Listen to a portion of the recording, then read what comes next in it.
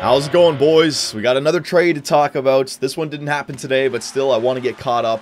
Sekera traded to the Los Angeles Kings, and a return going back to Carolina. Mckeown, who's a 50th overall pick in 2014, and a conditional first-round pick, alright? So, this trade actually, I don't want to say blockbuster, but there's a lot of pieces being moved in this trade. I want to talk about it. First, we'll talk about the LA Kings, and you know what? Simply put, the LA Kings need to reinforce their defensive core. With Alec Martinez out being injured, with what happened with Slava Voinov, you know, these guys are desperate, and I think this trade really is a trade that has been formed out of desperation on the side of the LA Kings. All right, they're in a dogfight right now for the playoffs right now, so every game counts. And without Voinov and Martinez, the Kings, you know, they find a short-term replacement. And the reason I say it's a short-term replacement is because Sekera is an unrestricted free agent after this year, and he'll be able to fetch a good deal somewhere else. You know he will. Some team will get desperate and want to pay him like 5 or 6 mil. Maybe not 5 or 6 mil, but like 4 or 5 mil for like 5 years or something like that.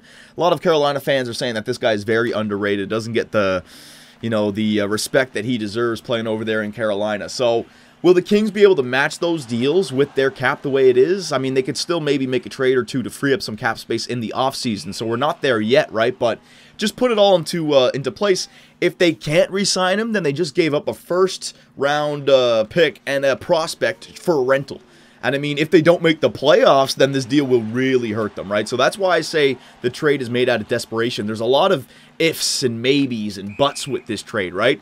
The good news is that Sekera is extremely underrated, and he can make the difference for the Kings in a positive way. And if everything goes according to plan, the Kings will have a deep playoff run, which they're used to, and then re-sign Sekera, who's a top-level defenseman in the NHL, and that will, you know, that'll obviously help them out for the future. Again, the cap space problems, I don't know what they're going to be able to do with like guys like Mike Richards, right? So that's what I mean. It's going to be interesting to see what happens after the playoffs, but I don't think they're worried about after the playoffs. They're looking at winning their 3rd Stanley Cup in 4 years, and that's where it's coming from, man. You see all these other teams making these big trades, like the New York Rangers, right? Montreal Canadiens, they've made some moves, and the LA Kings, they got their eyes on that Stanley Cup, right? So that's why I feel it's a desperation trade. But the bad news is that they've lost 3 in a row and currently sit 3 points behind Minnesota for that final playoff spot. So this could be a trade where it's like Forsberg all over again with the Washington Capitals, right? They make a trade where they deal out a prospect they just drafted last year, trying to make the playoffs, bringing in Martin Erat. They, you know, I don't know, I forget if they made the playoffs that year, but they're trying to win the Stanley Cup. They don't win the Stanley Cup, and then all of a sudden Forsberg is tearing it up, and they look back at it, and it's a big mistake.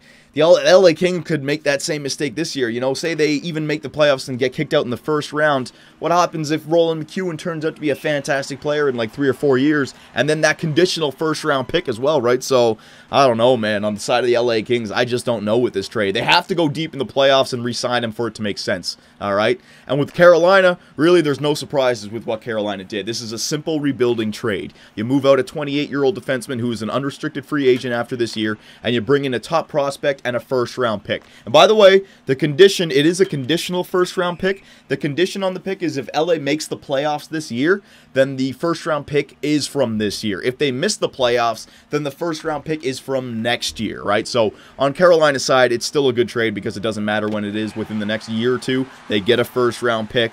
And you know what? Let the rebuilding continue with Carolina. That's what mode they're in right now. They also traded Jiri Tolusti to Winnipeg for a 2016 third-round pick and a 2015 sixth-round pick, right? Also trading away Tim Gleason to Washington for Jack Hillen and a 2015 fourth-round pick. So Carolina, they're clearly in rebuild mode. You know, they going to get a good pick this year. Last year, who did they get? It was Hayden or Fleury, somebody like that, some defenseman, I forget his name. They also have Justin Falk and Jeff Skinner, right? So let the rebuild continue with Carolina. And in my opinion, if I got to pick one team to win the trade, I got to say it's the Carolina Hurricanes. It could work out for the LA Kings in the long term, but there's just too many ifs, buts, or maybes like I was saying, man. Again, worst case scenario, LA Kings miss the playoffs and they can't re-sign Sekera, and they just gave up a first-round pick and a top-level prospect, right? And that's the worst case scenario, and if that happens, oh my God, that's a desperation trade that just did not work out for you. So I got to give the Carolina Hurricanes the win in this trade. It just works out for them as a rebuilding team. It completely makes sense, and I like what the Carolina Hurricanes did, all right? So let me know what you guys think about this trade, and yeah, man, more trades coming.